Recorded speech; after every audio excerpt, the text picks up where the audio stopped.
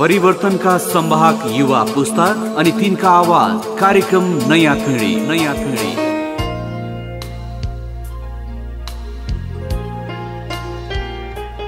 नमस्कार, image news FM 103.6 को साप्ताहिक प्रस्तुति कार्यक्रम नयाँ पिढीमा तपाईलाई स्वागत छ। उपस्थित छु म कमल राणा। कार्यक्रम नयाँ पिढीमा हामी विभिन्न क्षेत्रमा सक्रिय युवा व्यक्तित्वहरूलाई तपाईहरु माझमा प्रस्तुत गर्ने गर्दछौं र आजको कार्यक्रममा भने एकजना नेपाली युवा जो अन्तर्राष्ट्रिय व्यक्तित्वको रूपमा परिचित भइसक्नु भएको छ, युवा वैज्ञानिक हुनुहुन्छ। उहाँले धेरै अनुसन्धानहरूमा हात हालिसक्नु भएको छ र अहिले पछिल्लो समय भने मानिसहरूको रगतमा हुने चिल्लो पदार्थको विषयमा, जसले चाहिँ मानिसहरूमा हृदयघात हुनका लागि एउटा भूमिका खेल्न सक्छ र यो भूमिका खेल्ने त्यस्तो चिल्लो पदार्थको विषयमा उहाँले अध्ययन अनुसन्धान गरिराख्नु भएको छ। यसको प्रक्रियाहरू उहाँले अगाडि बढाइराख्नु भएको छ र अन्तर्राष्ट्रिय युवा वैज्ञानिक पुरस्कारबाट पनि उहाँ सम्मानित भइसक्नु भएको छ। नेपालबाट जापान हुँदै उहाँ अहिले अमेरिकाको वासिङटन युनिभर्सिटी अफ बार्बाडोसमा सह प्राध्यापकको रूपमा पनि हुनुहुन्छ। उहाँले जापानमा रहँदा उपप्राध्यापकको रूपमा काम गर्नुभएको थियो भने अहिले उहाँ अमेरिकामा हुनुहुन्छ। तिनै युवा वैज्ञानिकसँग आज म कुराकानी गर्दैछु। उहाँ हुनुहुन्छ रोजित श्रेष्ठ। यहाँलाई कार्यक्रममा स्वागत छ। धन्यवाद। तपाईँ एउटा युवा वैज्ञानिक हुनुहुन्छ, वासिङटन युनिभर्सिटी अफ बार्बाडोसमा सह प्राध्यापक पनि हुनुहुन्छ। अझै हेर्दाखेरि तपाईँलाई युवा देख्छु म है।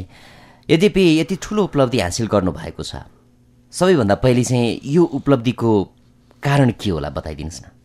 उपलब्धिको कारण त मुख्यतः चाहिँ गरिएको मेहनत, कामप्रतिको लगाव र आफ्नो इच्छाअनुसारको काम, आफ्नो इन्ट्रेस्ट भनिन्छ नि जुन, त्यो इन्ट्रेस्ट नै मुख्य कारण जस्तो लाग्छ। अहिले अमेरिका हुनुहुन्छ। हजुर। अमेरिकामा बस्नुभन्दा अगाडि तपाईँ कहाँ हुनुहुन्थ्यो? नेपालमै हुनुहुन्थ्यो अथवा अरू नै ठाउँमा हुनुहुन्थ्यो? म 2012 सम्म चाहिँ नेपालमै थिएँ। 2012देखि 2017 सम्म चाहिँ म जापानमा थिएँ। जापानबाट अमेरिका सर्नुभयो? हजुर। अमेरिका जानुको कारण जापानबाट? एउटा सर्ट टर्मको एउटा एक्सचेन्ज ट्रेनिङ जस्तोमा पनि जान खोजेको हो। फेरि जापान फर्किन पनि सक्छु अथवा चाहिँ नेपालमै फर्किने सोच पनि छ। एउटा राम्रो अवसर पायो भने नेपालमै फर्केर केही गर्ने इच्छा पनि छ।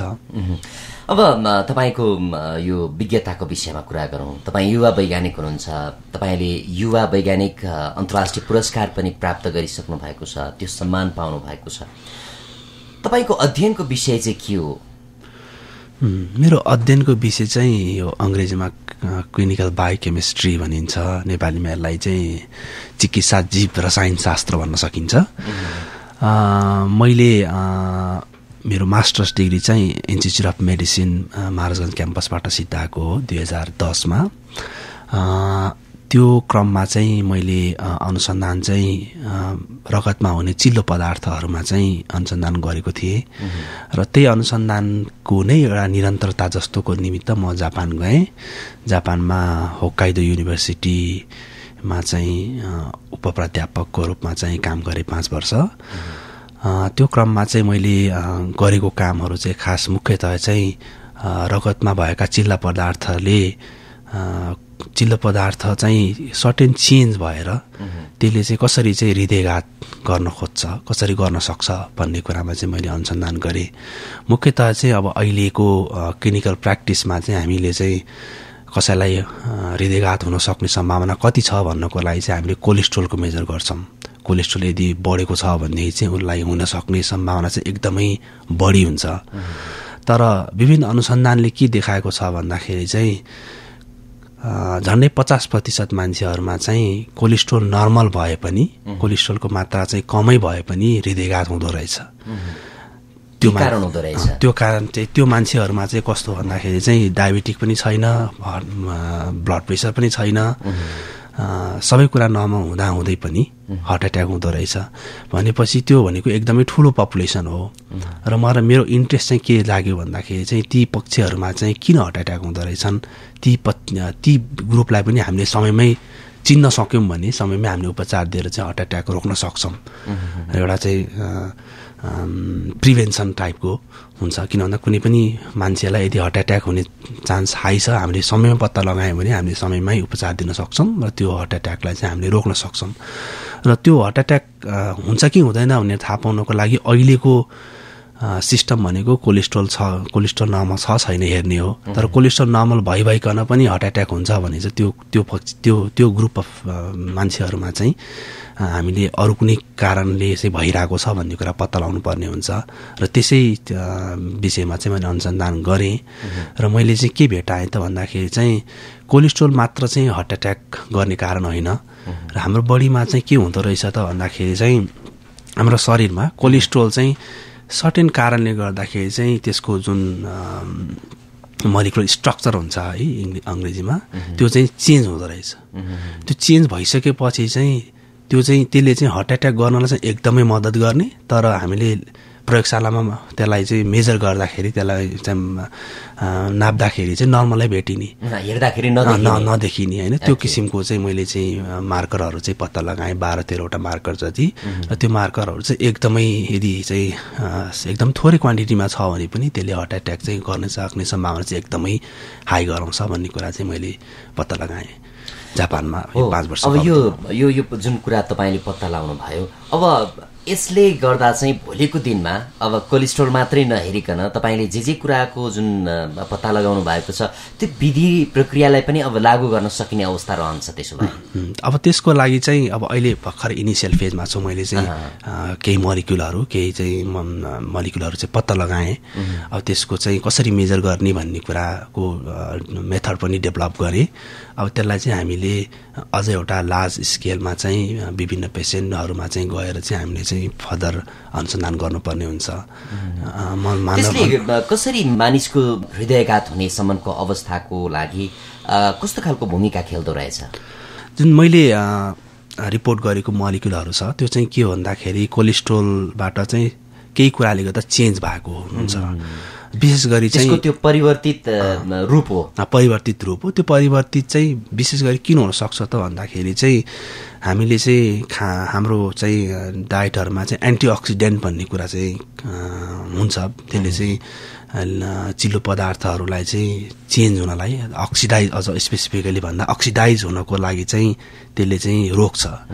जस्तै अब एन्टिअक्सिडेन्ट भन्नाले चाहिँ भिटामिन ए हुनसक्छ, भिटामिन ई हुनसक्छ र अरू पनि विभिन्न किसिमका मोलिकुलहरू चाहिँ हाम्रो बडीमा हुन्छ जसले चाहिँ त्यो चेन्ज हुनलाई चाहिँ रोक्छ।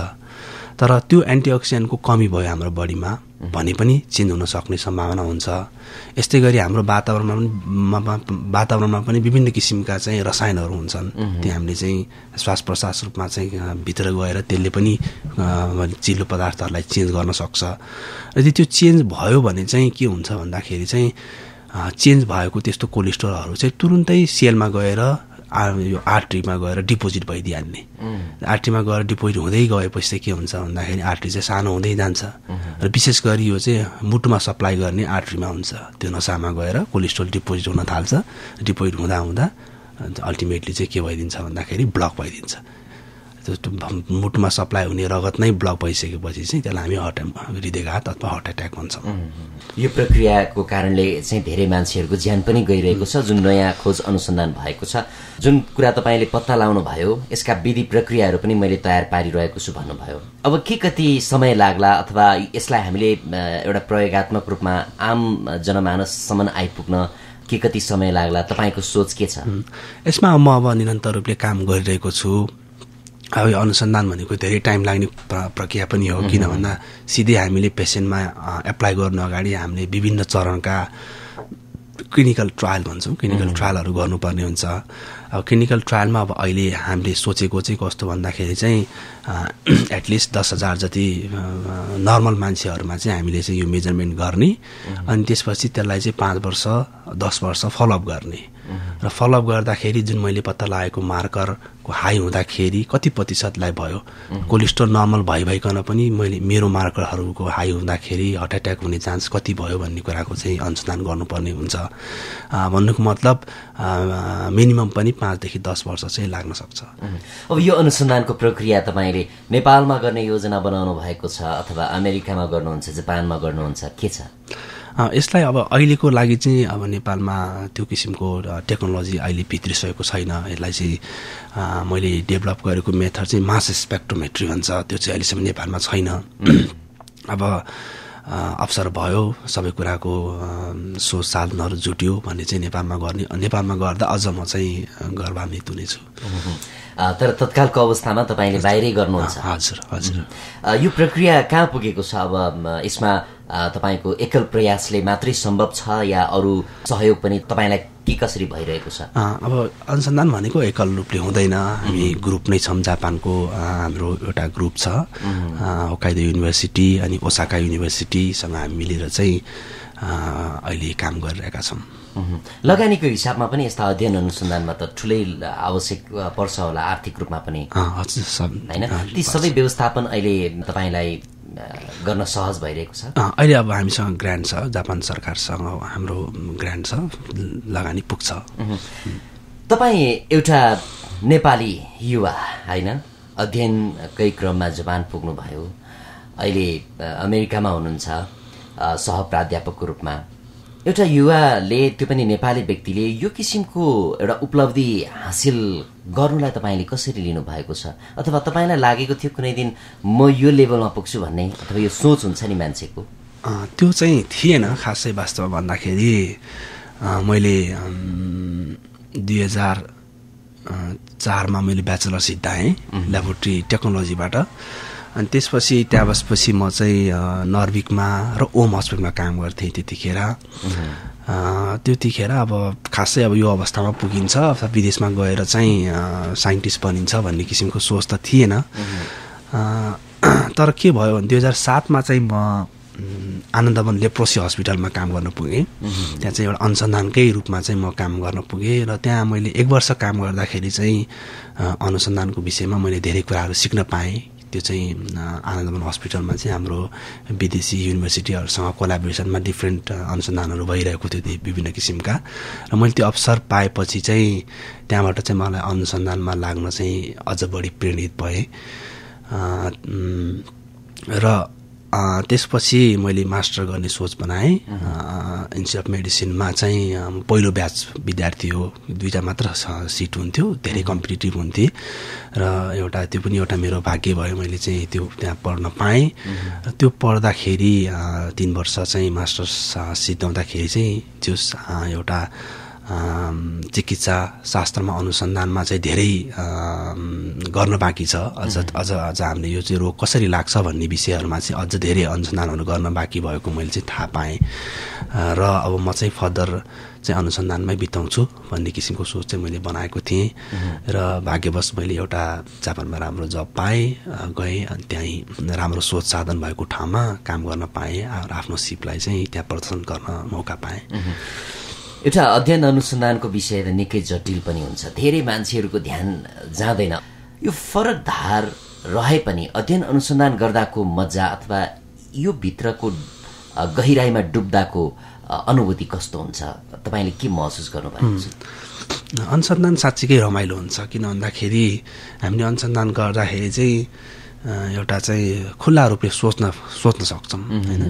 खुल्ला रूपले चाहिँ सोच्ने विभिन्न किसिमको चाहिँ यो यस्तो भए कस्तो होला, धारबाट सोच्न सकियो, यस्तो भए कस्तो होला, यदि यस्तो नभएको भए के होला भन्ने किसिमले विभिन्न धारबाट हामीले सोच्ने चाहिँ सोच्छौँ। र त्यो सोचाइको गहिराईमा हामीले विभिन्न किसिमका सोच्दाखेरि चाहिँ विभिन्न किसिमका चाहिँ नयाँ नयाँ कुराहरू चाहिँ आउँछन्। जस्तो विज्ञानलाई एउटा खुला प्रयोगशाला पनि भनिन्छ। त्यसो हुँदाखेरि कहिलेकाहीँ अब तपाईँ पनि एउटा वैज्ञानिक भएको हुनाले दिमागमा त धेरै कल्पनाहरू भनौँ होइन आवश्यकै हुन्थे होइन, धेरैतिरबाट कुराहरू आउँदाखेरि धेरै सपनाहरू देखिँदो हो। तिनै कुराहरूलाई एउटा प्र्याक्टिकली रूपमा उतार्न चाहिँ धेरै जटिल पनि बन्दो हो होइन। यो कुरालाई चाहिँ हामीले कसरी हेर्ने? अब हामीले अब सोच्दाखेरि विभिन्न किसिमका चाहिँ परिकल्पनाहरू गर्न सकिन्छ र सबै कुरा चाहिँ जहिले पनि सोचेको जस्तो हुँदैन। फेरि त्यसलाई चाहिँ प्रयोगात्मक रूपमा लाँदाखेरि चाहिँ धेरै कठिनाइहरू आउने, सोचेको कुरा नमिल्ने हुन्छ। भन्नुको मतलब चाहिँ एउटा कुनै कुरा सोचेको छ त्यसलाई चाहिँ यो हो कि होइन भनेर चाहिँ प्रमाणित गर्नको लागि चाहिँ वर्षौँ लागिन्छ, तर चाहिँ त्यो प्रमाणित गर्न सकिन्न। भनेको मतलब त्यसमा धेरै लगाव चाहिन्छ र त्यो चाहिँ एउटा रिस्की प्रक्रिया पनि हो। त्यो चाहिँ आफूले सोचेको कुरा चाहिँ नहुन पनि सक्छ र आफूले चाहिँ त्यो सोचिरहेर काम गरिरहेको वर्षौँको चाहिँ मेहनत चाहिँ त्यतिखेर पनि जान सक्छ। अब यो तपाईँको अनुभव सुनाउँदै गर्दाखेरि तपाईँ अन्तर्राष्ट्रिय स्तरमा एउटा परिचित व्यक्ति बनिसक्नु भएको छ होइन? नेपालीहरूले पनि गर्न सक्छन् है, अथवा नेपालीमा पनि यो किसिमको विज्ञता छ भन्ने उदाहरण तपाईँले पनि प्रस्तुत गर्नुभएको छ। ती अन्तर्राष्ट्रिय फोरमहरूमा जाँदाखेरि तपाईँप्रति गरिने व्यवहार प्रतिक्रियाहरू कस्तो आउँछ? विशेष गरी नेपालबाट चाहिँ जब हामी चाहिँ कुनै कन्फरेन्सहरू सेमिनारहरूतिर चाहिँ भाग लिन हामी जान्छौँ, मैले पाएको अन्तर्राष्ट्रिय क्षेत्रबाट मानिसहरूको चाहिँ जस एउटा प्रोत्साहनमूलक नै हुन्छ, नेपालबाट नै आएको छ भन्ने कुरा। जस्तै म 2010मा जुन मास्टर पढ्दै जाँदाखेरि चाहिँ मैले अमेरिकन एसोसिएसन अफ क्लिनिकल केमिस्ट्रीबाट चाहिँ एउटा अवार्ड पाएँ। यहाँ मास्टर पढ्दाखेरि नै यो चाहिँ एकदम एउटा रेयर थियो, नेपालबाट चाहिँ प्रतिनिधि गरेर मेरो रिसर्चलाई चाहिँ मैले चाहिँ त्यहाँ प्रेजेन्ट गर्ने मौका पाएँ। क्यालिफोर्नियामा थियो त्यो। त्यतिखेर पनि मानिसहरू चाहिँ ओहो नेपालबाट पनि आउँदा रहेछन्, नेपालबाट पनि एउटा रिसर्च लिएर चाहिँ अमेरिकामा प्रेजेन्ट गर्न आउँदा रहेछन् भन्ने एक किसिमको चाहिँ खुसी अनि आश्चर्यता व्यक्त गरेको मैले पाएँ। नेपालीहरूले पनि यस्ता गर्दा रहेछन् अथवा नेपाली पनि यो किसिमको क्षमताको रहेछ भन्ने कुरा चाहिँ हो।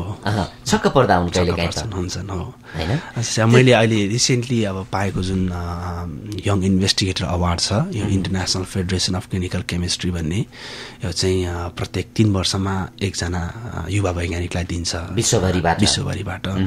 र अब अहिलेसम्मको योभन्दा अगाडिका हिस्ट्री हेर्ने हो भनेदेखि चाहिँ प्राय कि अमेरिका कि चाहिँ ब्रिटेन अथवा चाहिँ जस डेभलप देशहरूका साइन्टिस्टहरूले मात्र पाइरहेको, र अहिले चाहिँ मैले आफ्नो नेपालबाट रिप्रेजेन्टेटिभ गरेर अवार्ड लिँदाखेरि सबैजना चाहिँ खुसी अनि चाहिँ आश्चर्यचकित भएको चाहिँ मैले महसुस गरेँ। तपाईँको यो यात्रालाई हेर्ने हो भने त अझै पनि यङ देखिनुहुन्छ होइन, तर तपाईँले मलाई अघि बताए अनुसारको उमेरलाई हेर्दाखेरि पक्कै धेरै खारिनु भएको छ।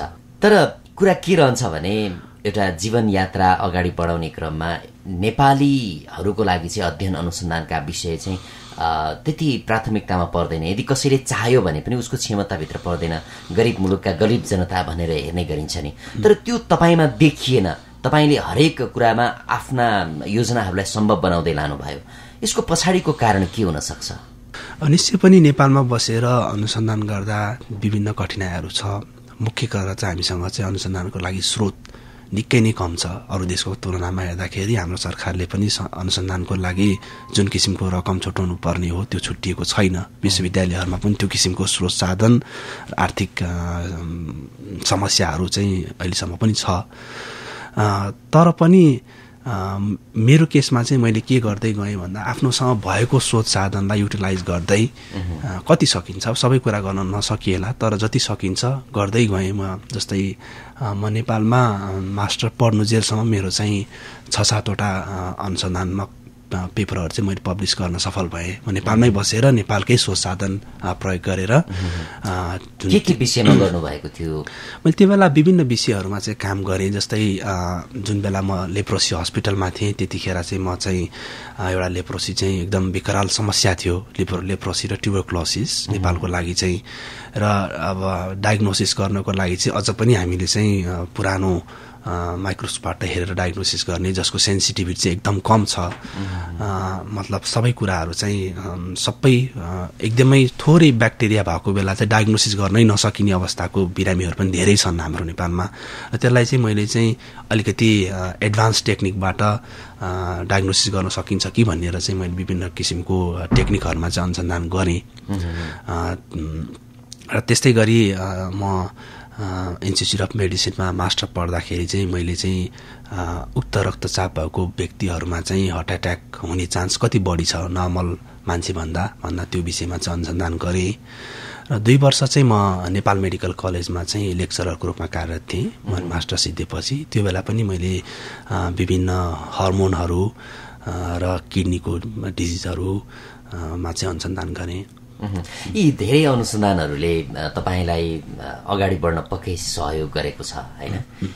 अहिले जुन किसिमले तपाईँले रगतमा चिल्लो पदार्थ देखिने विषयमा अध्ययन गर्नुभएको छ, थप अरू अनुसन्धानतिर पनि लागिराख्नु भएको छ कि अब यसलाई नै तपाईँले पूर्ण रूपमा टुङ्ग्याउने भन्ने हिसाबमा चाहिँ काम गरिराख्नु भएको छ? अहिले चाहिँ म यसैमा फोकस छु, किन भन्दा मैले अहिले जुन मेरो मलिकुलहरूमा चाहिँ मैले रिपोर्ट गरेको छु 12-13वटा जति, जुन चाहिँ फ्युचरमा चाहिँ यसको मेजरमेन्ट गरेर चाहिँ यदि हार्ट एट्याक भएका हुनसक्ने मान्छेहरूलाई चाहिँ हामीले आइडेन्टिफाई गर्न सक्छौँ भन्ने कुरा एकदम स्ट्रङ एभिडेन्स छ मेरो अहिलेसम्मको रिसर्च अनुसार। त्यही भएर म यसैमा काम गर्न चाहन्छु।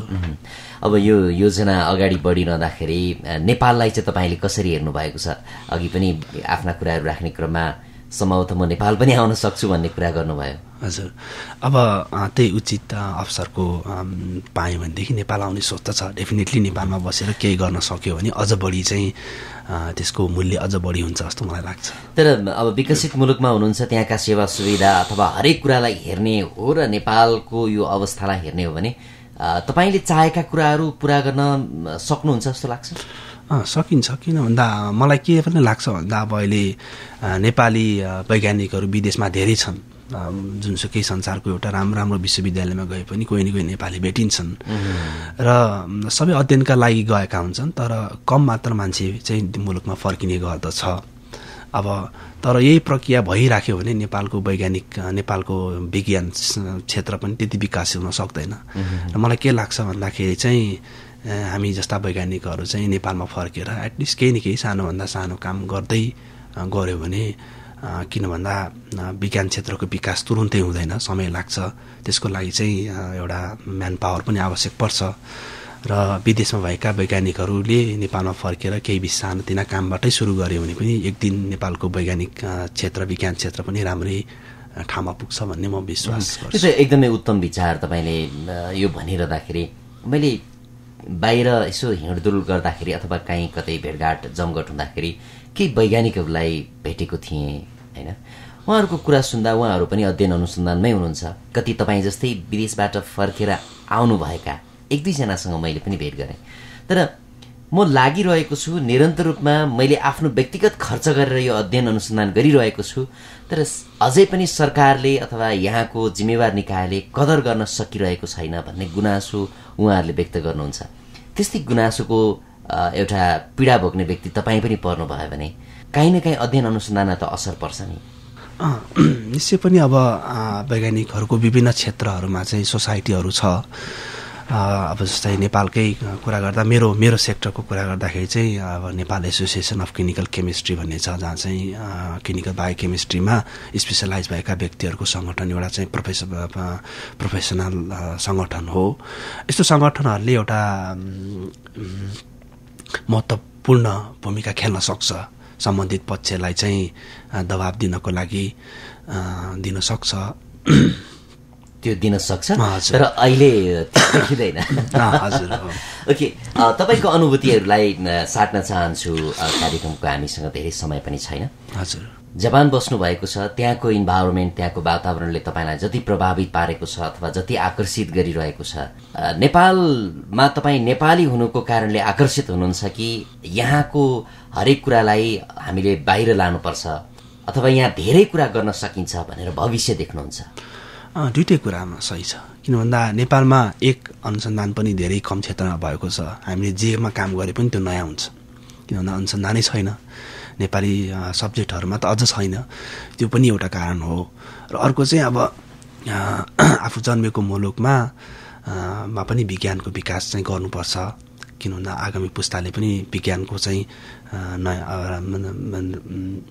नयाँ टेक्नोलोजीहरूसँग चाहिँ काम गर्न पाउने अवसर पाउनुपर्छ भन्ने हिसाबले पनि नेपालमा चाहिँ विज्ञान क्षेत्रको विकास गर्नको निमित्त नि म आउन चाहन्छु नेपाल। प्रशस्त सम्भावनाहरू देख्नुहुन्छ होला? छ, प्रशस्तै छन्। तर ती सम्भावनाहरूलाई अब तपाईँले देखिरहँदाखेरि अरूले पनि देखाउने हिसाबमा काम चाहिँ भएको छैन।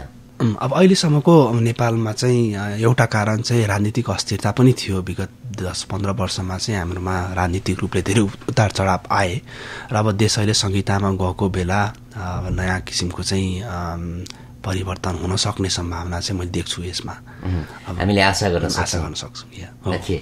तपाईँ धेरै पुरस्कारहरूबाट, अन्तर्राष्ट्रिय पुरस्कारबाट सम्मानित हुनुभएको छ होइन? एउटा त मैले भने युवा वैज्ञानिक पुरस्कार जुन अन्तर्राष्ट्रिय पुरस्कार थियो, यसका अलावा अरू सम्मानहरूबाट पनि सम्मानित हुनुभएको छ?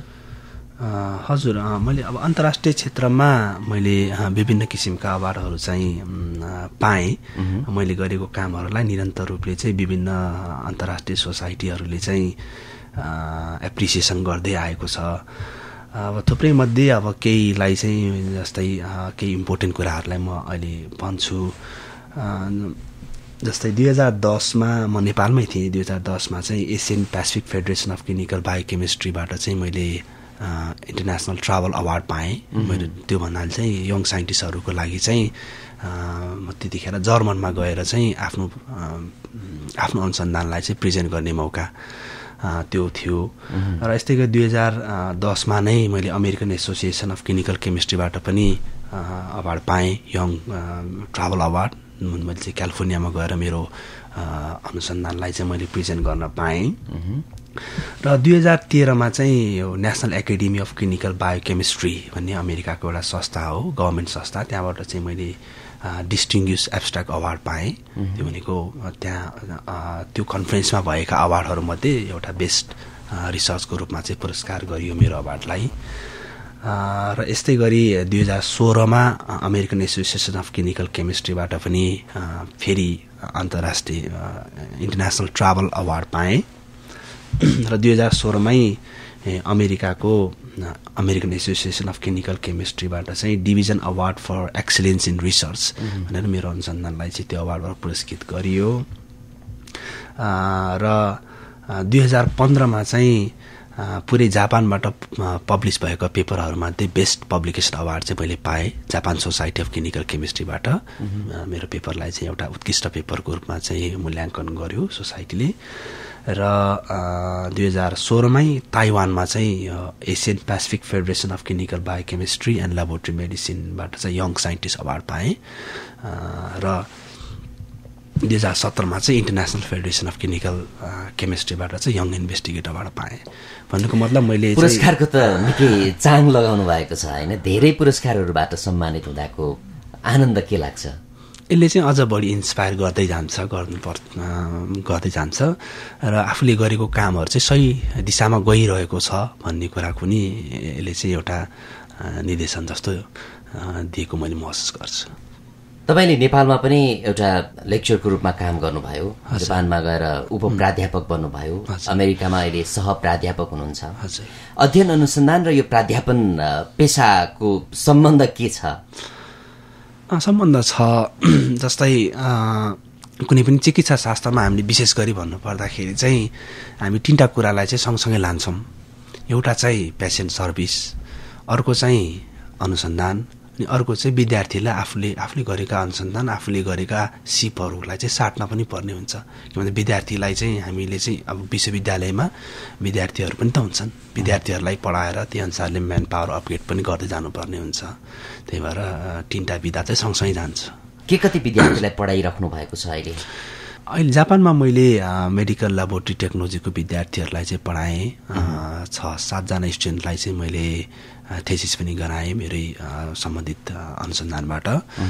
र अहिले चाहिँ म मेडिकल स्टुडेन्टहरूलाई चाहिँ बायोकेमिस्ट्री पढाउँछु। तपाईँका विद्यार्थी विदेशी नै होलान्? हजुर होइन? कस्तो प्रतिक्रिया पाउनुहुन्छ? राम्रो छ सब। मेरो जस्तै मेरो जापानमा रिसेन्टली मैले गाइड गरेको थेसिसमा गाइड गरेको विद्यार्थीले चाहिँ पुरा युनिभर्सिटीमा नै बेस्ट अनुसन्धानको अवार्ड पायो। मेरो विद्यार्थीले पनि। तपाईँको विद्यार्थीले पनि? त्यसले गर्दाखेरि म एकदम एउटा चाहिँ खुसी छु। जापानिज थियो विद्यार्थी? जापानिज विद्यार्थी। त्यसले चाहिँ एउटा राम्रो इमेज चाहिँ बनाएको छ मेरो जापानमा चाहिँ। तपाईँ अध्यापनमा पनि सफल प्राध्यापकको रूपमा देखिनु भयो? हजुर हजुर। जस्तो नेपाली विद्यार्थीहरू र तपाईँ त अब अहिले विदेशी विद्यार्थीलाई पढाइराख्नु भएको छ, फरक के छ? फरक केही छैन। वास्तवमा भन्दाखेरि नेपाली विद्यार्थीहरू पनि इन्ट्रेस्ट लिएर नै पढ्छन्, उताका पनि इन्ट्रेस्ट लिएरै पढ्छन्।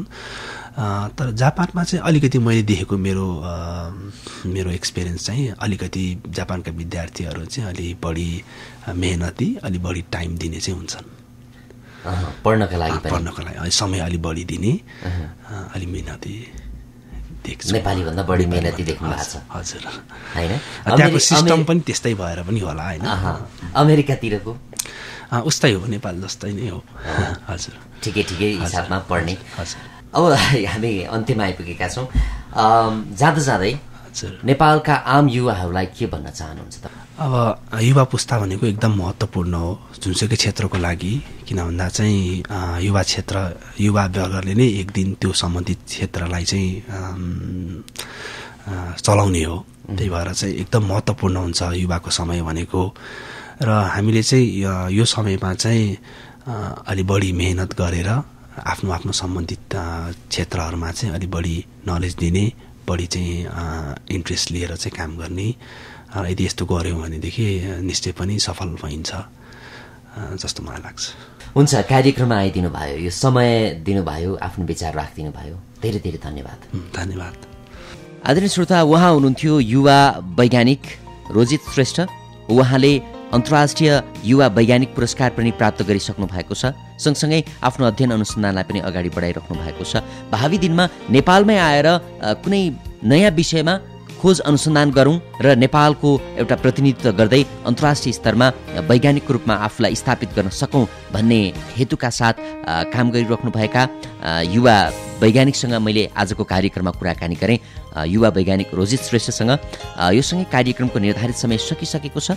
अर्को हप्ता कुनै नयाँ व्यक्तित्वलाई लिएर उपस्थित हुने नै छु। त्यतिन्जेलसम्मका लागि मलाई पनि आज्ञा दिनुहोस्। इमेज न्युज FM 103.6 सुन्दै गर्नुहोला। नमस्कार।